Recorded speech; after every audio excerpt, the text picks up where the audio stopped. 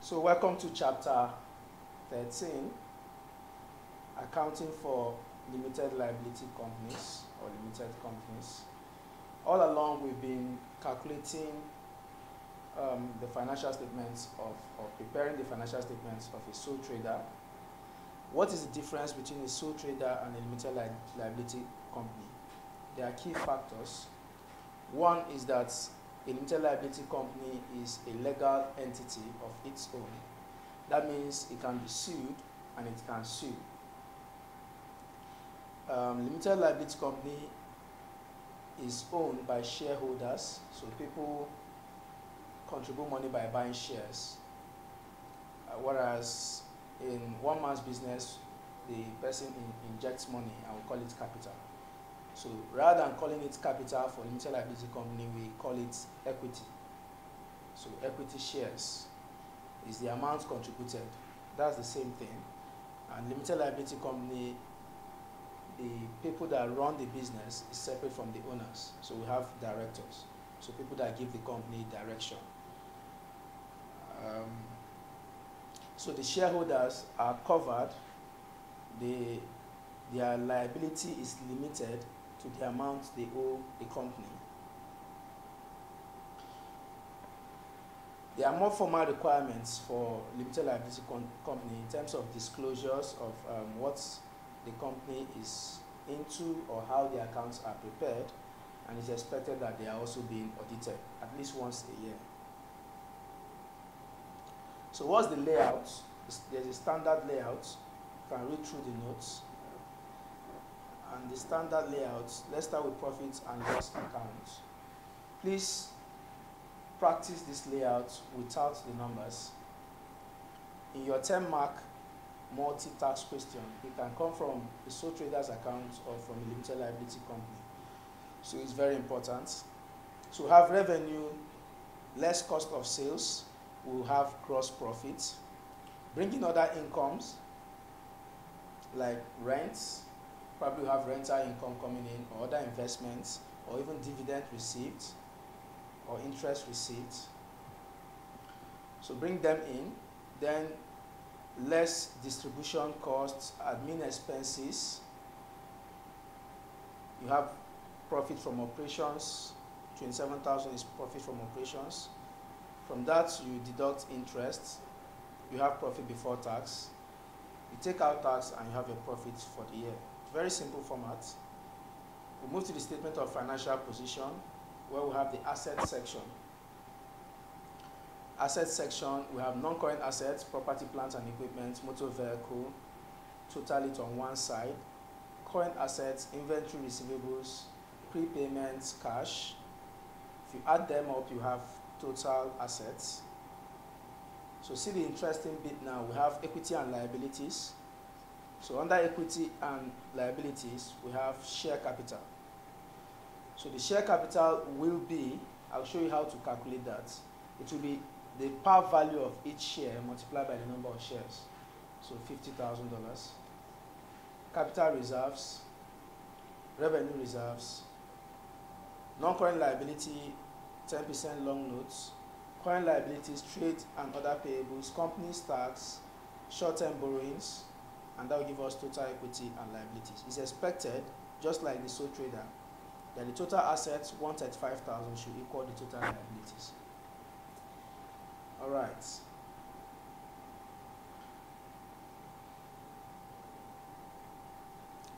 You can read that up and try the example. So what about dividends? The way ordinary shareholders get their part of their investment is through dividends. So directors of the company will propose dividends to shareholders. So and these dividends will depend on number of profits that is made. And then the shareholders are expected to vote at the annual general meeting. You can read up all that. But I'm interested in how dividends are being recorded. During the year, you see, before the year ends, shareholders don't need to wait until the whole year will end before they get their dividends. So directors will pay out something little. It's called interim dividend. And That interim dividend is what comes into the account because the proposed or final dividend hasn't been paid yet. It won't come into the account until next period. And so dividend actually goes into statement of changes in equity. It's an adjustment in statement of equity. So example 1, you see example 2, a company has a year end of 31st December each year. During the year ended 31st December 2017, the following occurred. On 1st March 2017, they paid a final dividend for the year ended 31st December 2016. So probably they proposed this dividend. It wasn't in the books, but as at the time they paid, it will come into 2017 accounts. And on 5th July, they paid an interim dividend. That will also be in the account. But the last bit, 31st December, they proposed a final dividend. That will not come into the account, please. There are some examples at the back of your notes. You can just see how that pans out. So reserves, next. So anything owing to the shareholders in addition to their share capital is reserve. So that's why reserves is a portion of our equity. So when we have profits, so revenue reserves, we have profits. It is not every profit that will be distributable by way of dividend. So whatever is left in the business, whatever is plowed back into the business is known as revenue reserve. So we also have capital reserves. For example, say revaluation of assets. If you push an asset upwards, it will give rise to a revaluation gain. That gain is not distributable. According to section 610, subsection 10 of the Companies Act 2009, it is not distributable. Also, when you sell shares, for example, right issue, we'll see that in subsequent, in the next section. So when a company has share capital, at some point in time, they might decide to increase it and issue rights and make a right issue. That right issue will be to existing shareholders and at normally a reduced rate, but however, it will be higher than the par value, the nominal value. So the excess is profit. That profit will not be recorded, will not be distributed. It will be recorded in a capital reserve known as share premium. So we move then to the shares account. I think the whole idea I've explained that. So we have a share premium account which cannot be distributed. So example 3 then, a company is formed on January 1st, a new baby, on January 1st, 2015 and issues 10,000 $0.5 shares at a price of $0.5 each. Show the necessary entries to record this transaction and what will appear in the statement of financial position under the heading equity. So let's see the necessary entry first. The company issued 10,000 shares at $0.5.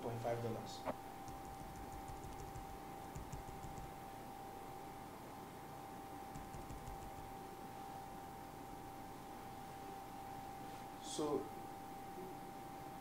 0.5 multiplied by this example 3 multiplied by 10,000 shares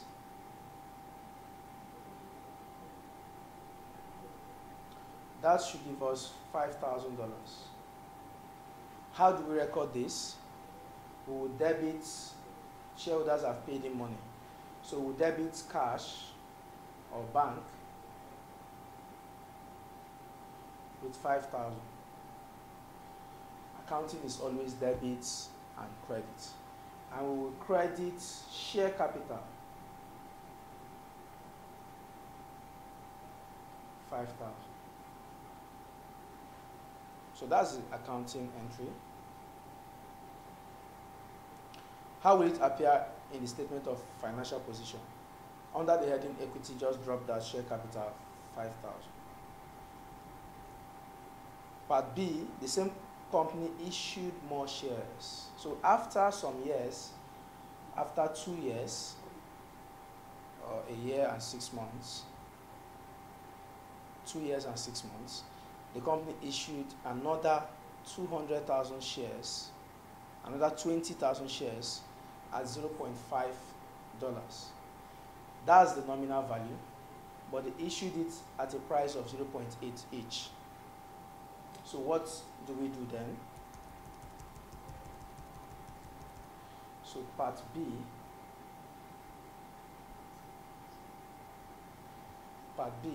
more shares, I'll call that right issue.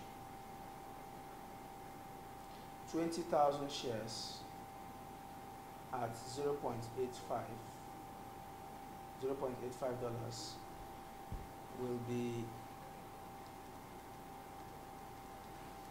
$17,000.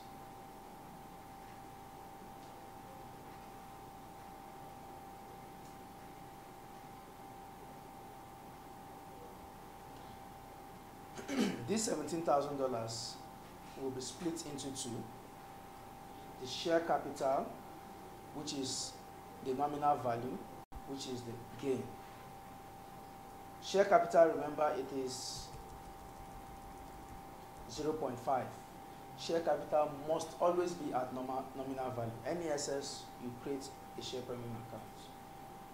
So 0.5 times 20,000, and that would be $10,000 that will go in there. In the share premium, it will be 0.35.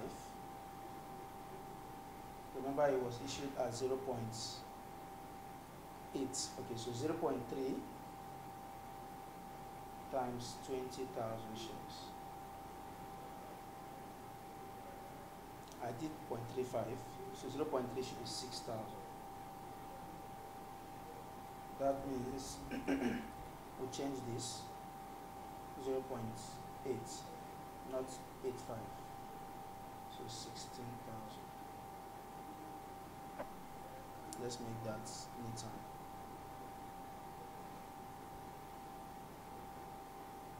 $16,000. So that's how we split it. 10,000 to share capital, 10,000 to share premium.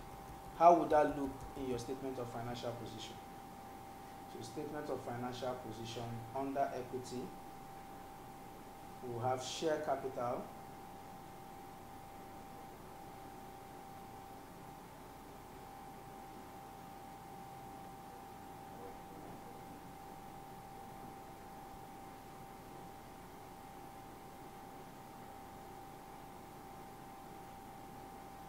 how much should go into share capital? Remember, we had an amount there before. We had $5,000. Figures that go into position statement, I keep repeating this, they are running totals. Please don't forget. So it will be 5,000 plus 10,000. We now have $15,000. However, it is not complete, so we need to create a share premium.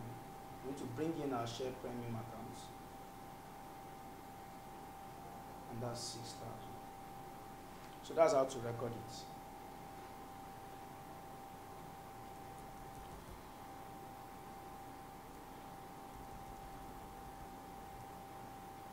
So right issues with bonus issues. Now, right issues are given to existing shareholders to reward them for their loyalty, for investing in the business. And like I said, it will be given to them at a value higher than the par value. That shows the companies in business. Of course, they raise right issue for many reasons. One of them is to raise capital. However, to reward those shareholders, it will be at a lower market value. So if the market value, if what you will buy that share in the capital market is say $5, they will give it to their shareholders for $4. However, it will be above the par value. So let's say the par value is $1.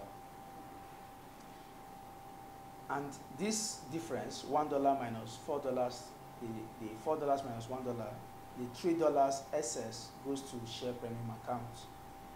Now, to have too much funds in the business is not also good. So one of the ways directors can reduce cash in the business is by giving bonus issue. And bonus issue is creating more shares without cash. Bonus is free. So where will we record the cash from? It will be from the share premium account. So let's see an example to illustrate what I've just explained.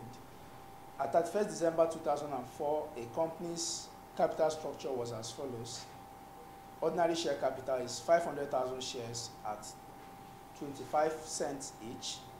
Always watch the par value, what it is, because that's what will give you understanding of the share capital. This question gave us the share capital. So if you multiply 0.25 by $500,000, you will get 125,000. The share premium account is $100,000.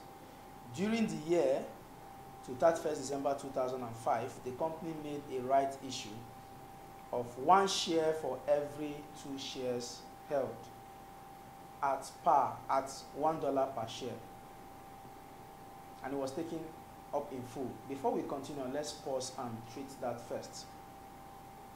So 1 share for every 2 held. How many shares did we have? 500 shares. So the right issue would be like this.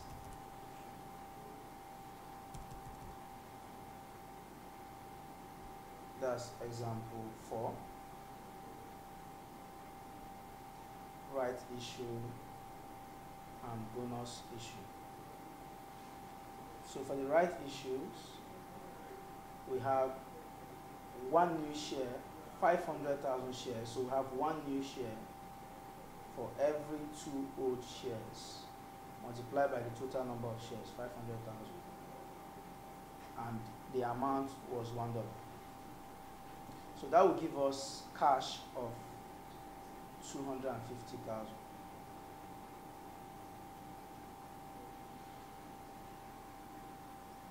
Divided by 500, 250,000. So we have 250,000 new shares at $1, 250,000. How do we record this 250,000? It must be at par. What goes into share capital must be at par, and the par value is 0.25. 0.25 times 250,000 shares.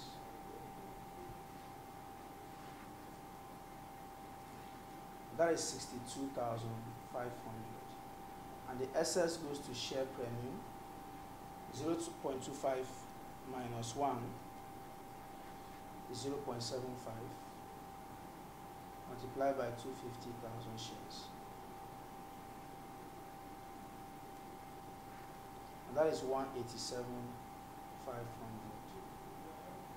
So what do we have in our share capital and premium accounts? We have balance. Let me just write balance. So balance on the share capital account. Share capital is, formerly we had 125,000 plus 62,500. So we have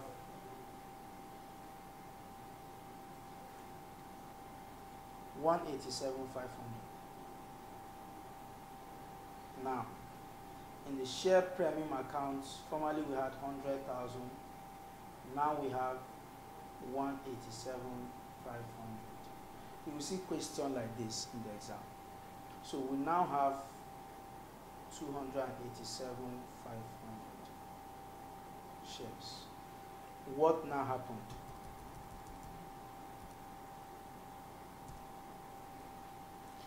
So let's go back to our notes, then we can continue. Later in the year, the company made a bonus issue of 1 share for every 5 held, using the share premium account for this purpose. I told you, when a company makes bonus issue, it is from the share premium account. What will be the balances on the share capital and share premium account as at 31st December? So they made 1 for 5. 1 for 5. Let's find out. So bonus issue then will be 1 new share over divided by 5 old shares. How many shares do we have as at the date of bonus issue? 500,000 initially plus 250,000 right issue will give us a total of 750,000 shares.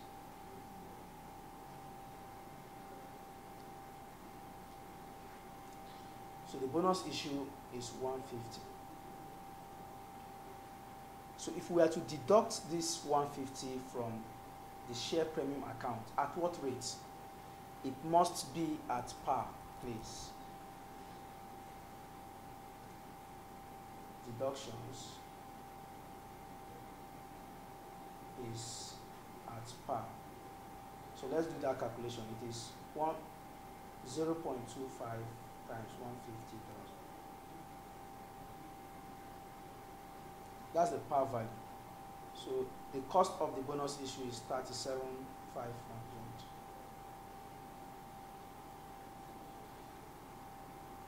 So what will be the balances on both? On the share capital, we have 187,500. That won't change. So share capital balances 187,500.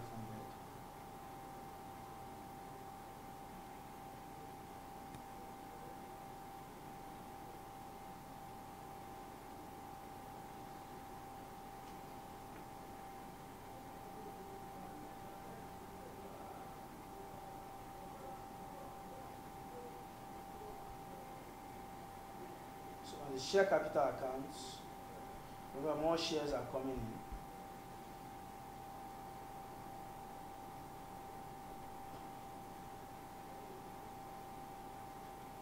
So we have 187,500 plus 37,500.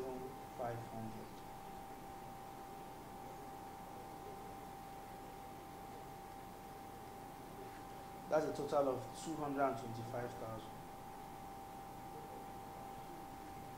The deduction was made from so we debit share premium and credit share capital. Share premium is a credit, to reduce it, we debit. So the share premium account balance was 287,500. So 287,500 minus 37,500. $250,000.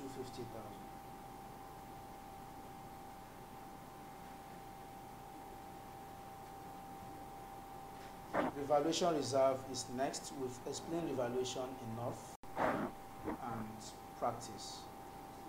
Ask questions where you have doubts and we'll be able to clarify together. So far we've been referring to shares, and those shares are called ordinary shares.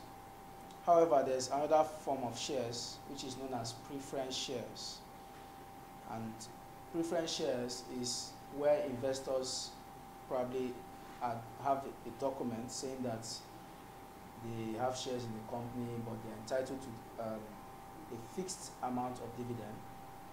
They don't have rights like ordinary shareholders, so they are not allowed to vote.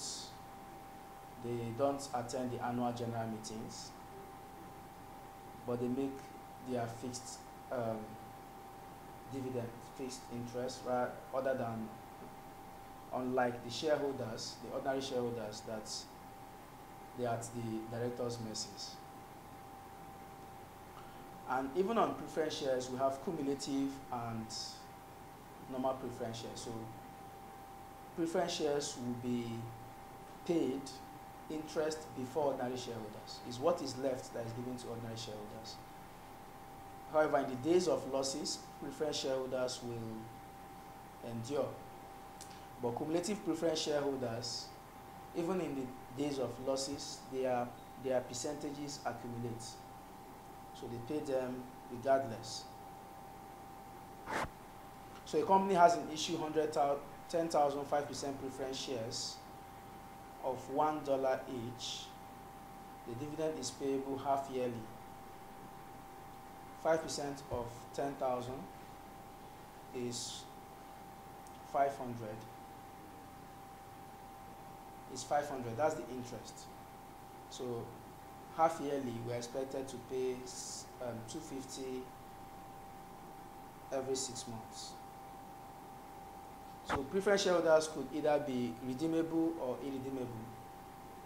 Irredeemable preference shares means the capital, the capital, the actual amount that was invested will never be paid back.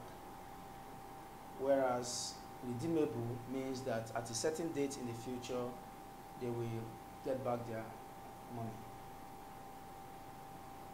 So for the redeemable preference shares, because they've given us an amount and we are paying them interest for a certain number of period, anytime in future where we will redeem that money, where they will redeem the money, so we are paying back the money, it's same as a loan, it's just a loan.